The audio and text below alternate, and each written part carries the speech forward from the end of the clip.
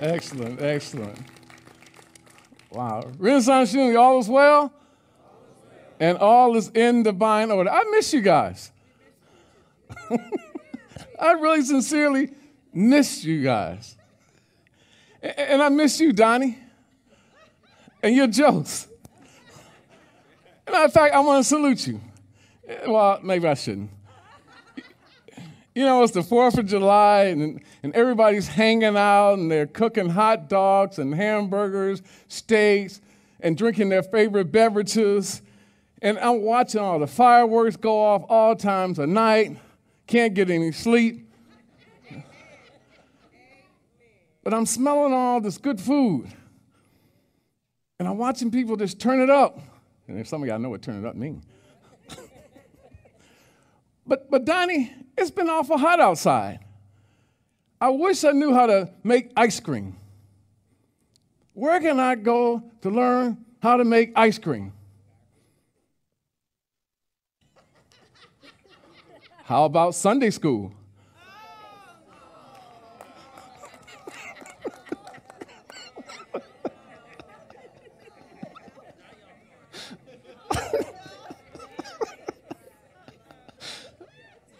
So everyone is celebrating the 4th of July weekend, freedom, liberty, and independence for our nation.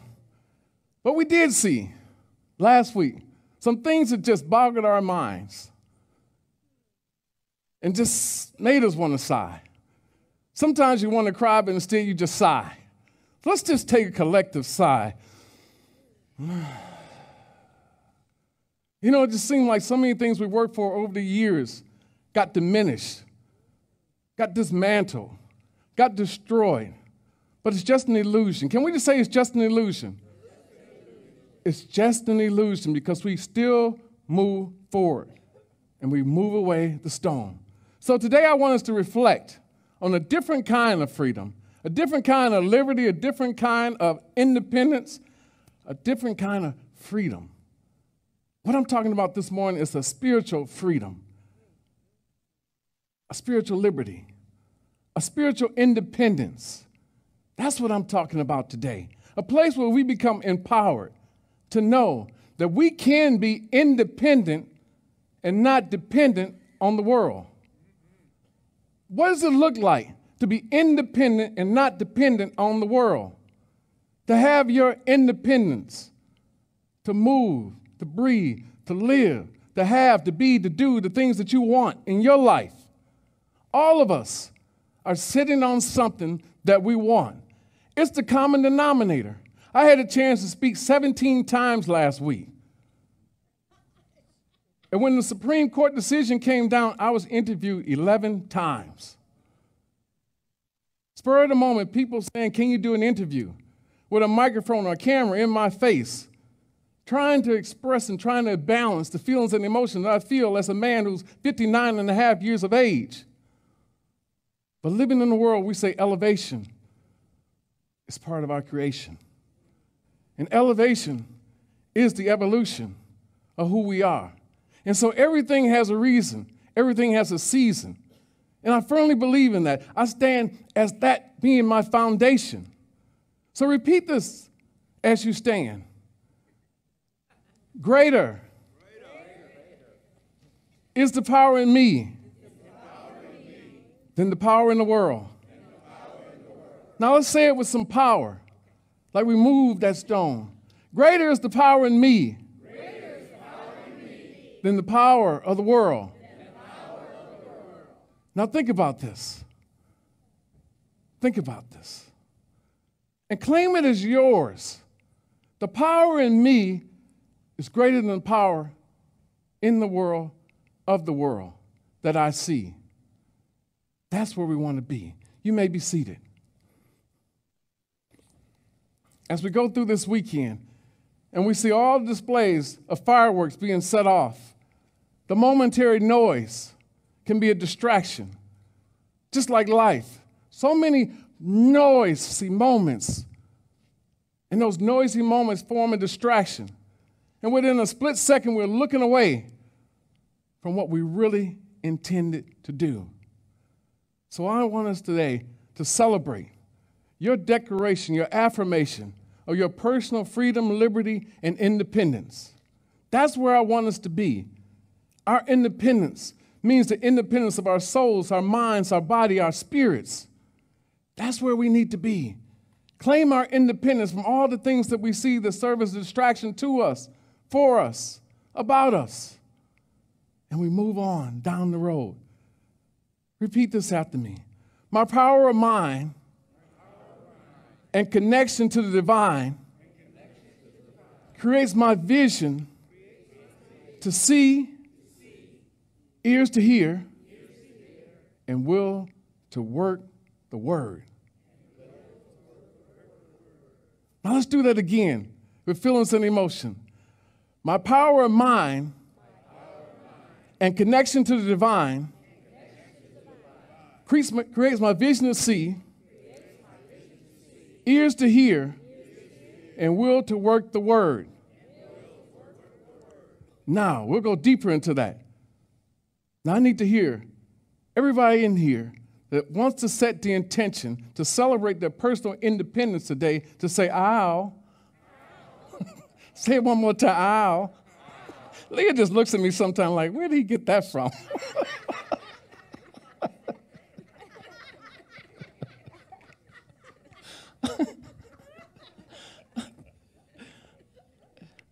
We're talking about a deep, personal kind of independence. This is the independence from anybody in your life, significant other, friends, family, co-workers. We're talking about the independence of you and not being dependent on anyone else. And we know this to be true, right? No two people are the same. No two people have the same DNA. No two people have the same journey in life. No two people have the same feelings and emotions, expressions.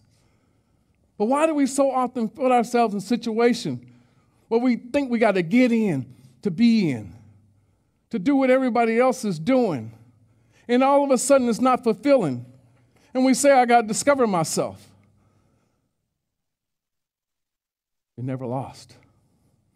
You just need to reveal yourself.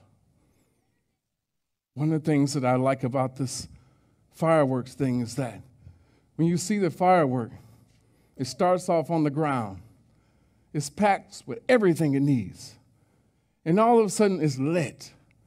And it goes up high, high, high in the sky. And then all of a sudden it reaches a threshold where it says, I got to be liberated. I got to be free. And it just bursts wide open into this beautiful, awe-inspiring creation. And that's kind of like us. Everything is inside of us. Everything that we're purposed to do, everything that we pray for is within us.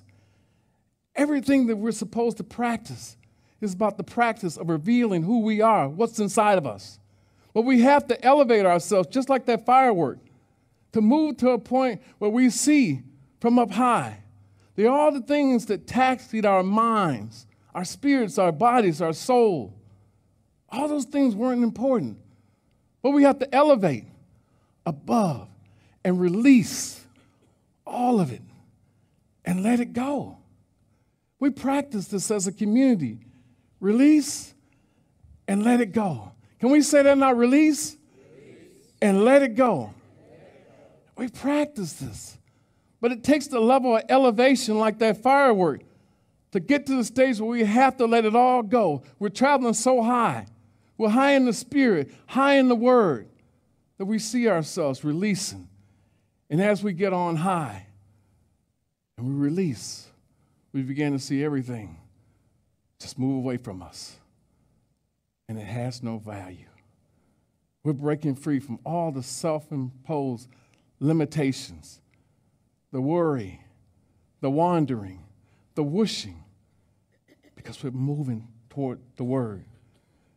It was something I said last week in a church service, and it was these words when asked the question, why do you never get in a bad mood and stay in a bad mood? I said, because I understand that every adult finds themselves in a perpetual state of healing because of the things that we experience that do not align with our expectations, desires, and will. I said that. But it fits like a glove to a hand to 2 Corinthians 4, 16, 18. So we do not lose heart. Though our outer self is wasting away, our inner self is being renewed day by day. For this light momentary affliction is preparing us for eternal weight of glory beyond all comparison as we look not to the things that are seen, but the things that are unseen. For the things that are seen are transient, but the things unseen are eternal.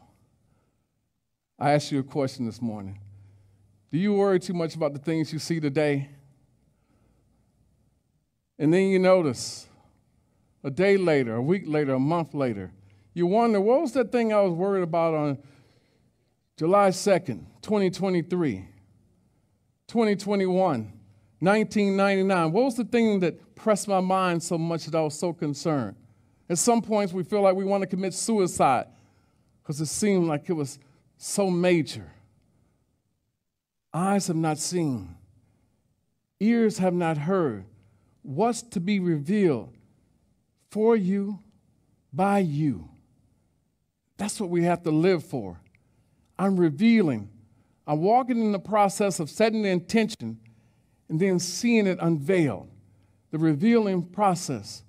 We always say, God is not finished with me yet. And with that idea that God is not finished with me yet, I let go of all the things in the past that I've done right, I've done wrong. You let it go. Who did the wrong to you? You let it go. And that's the whole idea. We're in this healing process, and it's constant. And that's the foundation of unity. Myrtle Fillmore was in a situation diagnosed with tuberculosis. The doctors made the diagnosis and the prognosis that you're going to die very shortly. The most we can give you is 6 months. And she believed that if we start this movement, and do we understand what movement means? Do we understand that? Movement means to move. Is that pretty good? Movement means to move. And she had the idea, unity movement. The unity is the alignment with the Christ spirit that says, I'm whole, I'm healthy, I'm prosperous. And so Myrtle Fillmore set out to affirm this daily at every thought that was inconsistent with the idea, I can heal, I can be whole. She matched it up with an affirmation that I am healthy, I'm whole, I'm prosperous. And that's what we're supposed to do too. And so when I say we're in a perpetual state of healing, every moment of our life, you got to understand, we're faced with situations. Those situations can be put on a scale, and they either provide us pleasure or pain. The thing that we have to realize is if it causes us pain, then we have to enter into a healing process.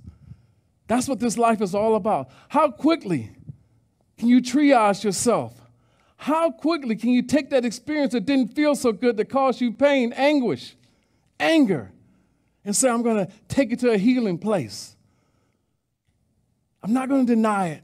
I'm just going to take it into a healing place. Myrtle Fillmore didn't deny the diagnosis, but she says, I can heal it. And that's where we're at now. So everything you experience today, this week, next week, put it on that simple scale, pleasure and pain. And if it causes you pain, take it in the healing process. And that process is using the word to transform you. That's where we want to be here this morning. Do you understand that? It's pleasure versus pain. But the next thing that I need to point out on that scale of pleasure versus pain is what we have to deal with is knowing the truth that nothing lasts forever. Nothing is permanent. The impermanence of everything. What's impermanent? Everything. Your looks, your weight, your job, your relationship. You name it. It's not permanent. And what we have a problem is dealing with our mindset that everything is supposed to be permanent. As it was yesterday and yesteryears, you ask the average person in a counseling session, what's bothering you? Well, I thought things would never change.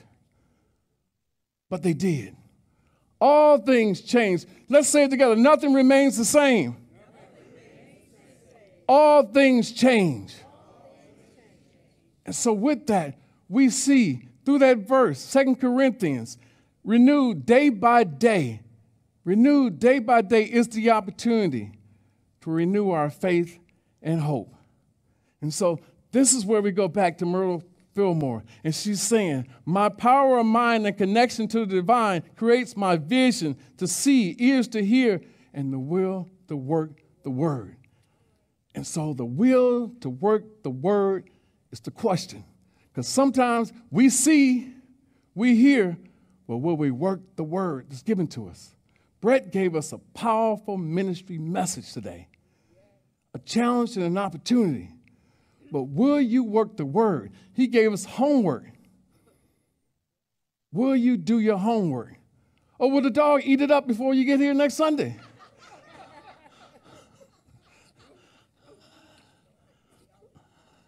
That's the question.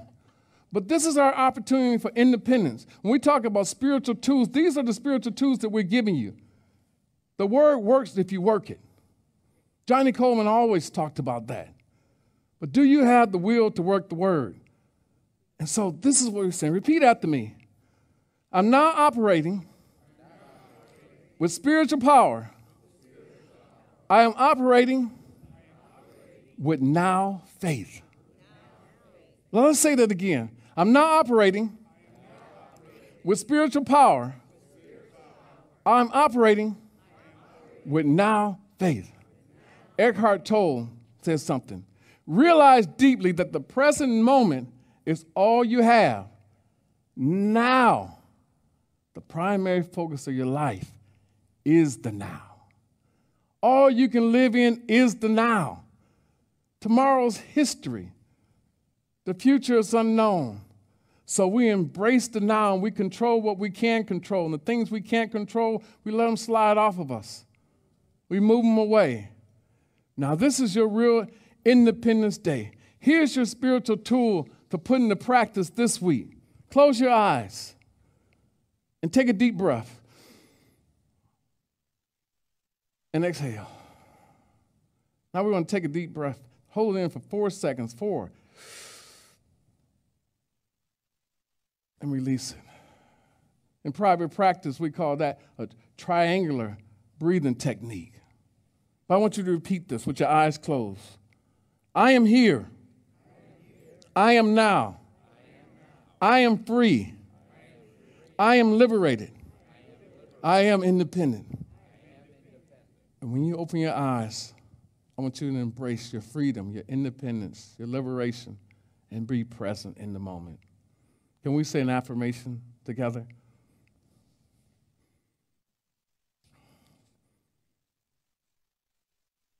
Let's just breathe it in. Let's say the affirmation. Today, I declare my Independence Day. I free myself from the anxieties of the past and the uncertainties of the future. I am present in this moment and in this presence. I find peace and love, the peace of God and joy of love, which transcends all understanding.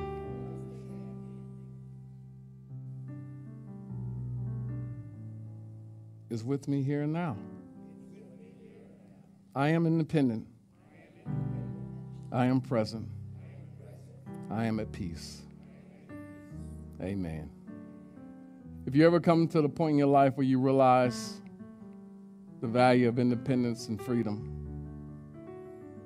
That space where you know you're creating something new for you. And it's about you. It's for you. But it's really God working through you. You've all been gifted. You've been packed like that firework with everything that you need. You got to light the fire. Set the intention. And be prepared to move. And you're moving upward, onward, and higher. To an elevation point where you just come to this point of a combustion must happen. But this time, it brings about a light. A shining light that everybody is to see. It's everything that wasn't important, the anguish, the anger, the frustration, even the intimidation of life. Just moves away from you. And you say to yourself, I am one with God. I am blessed and highly favored. And so it is.